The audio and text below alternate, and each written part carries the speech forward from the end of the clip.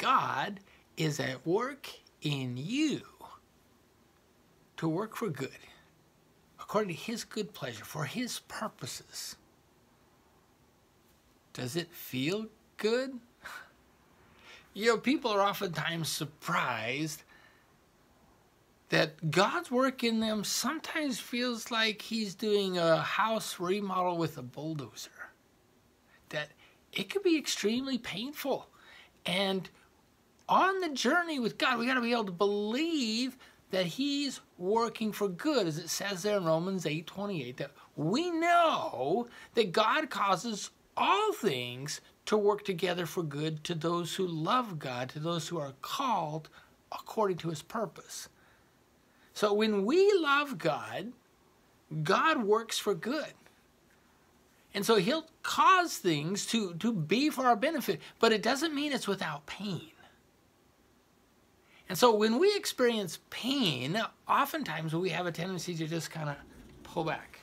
You know, it's just like, okay, I'm just going to pull back here, build myself some walls, hunker down, and try and protect myself. Is that where you're at? Or are you seeking to be closer with Christ? You know, Christ extends an invitation to a church in Laodicea by saying, open up.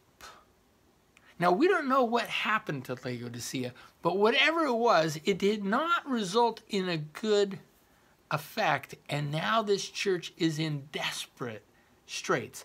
And Jesus is on the outside looking in, knocking, saying, hey, open up!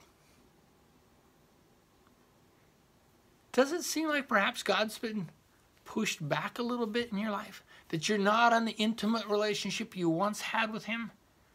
We're going to be talking Sunday about how to open up, about what are some of the reasons why we tend to push back, why we tend to avoid the very one who can meet our every need, and that's Jesus Christ. And so I just want to encourage you that you would take the time to hear what God has to say to you from his word. Because when we get together with the Word and the Spirit, he does some very unique things, particularly when we're in person. And so I just want to encourage you as we get together that you would come, that you would seek Jesus, and that you would let him continue his good work, that you would begin opening up. And we'll talk about how to do that.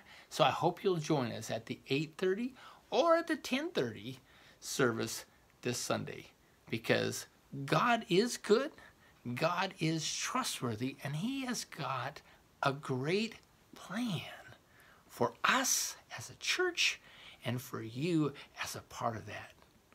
Join us and open up.